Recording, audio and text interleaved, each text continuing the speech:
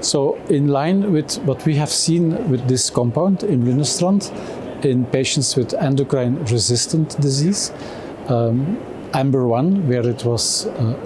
giving a clinical benefit ratio in 50% of the participants, we have seen in this window of opportunity study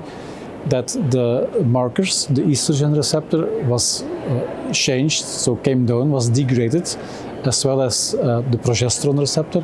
also Ki67, and we did see also complete cell cycle arrest with 2 weeks of the recommended phase II dose, 400 milligram of Imlunestrant. In parallel, they tested the 200 and the 800 milligram dose, and this was also similar. Also,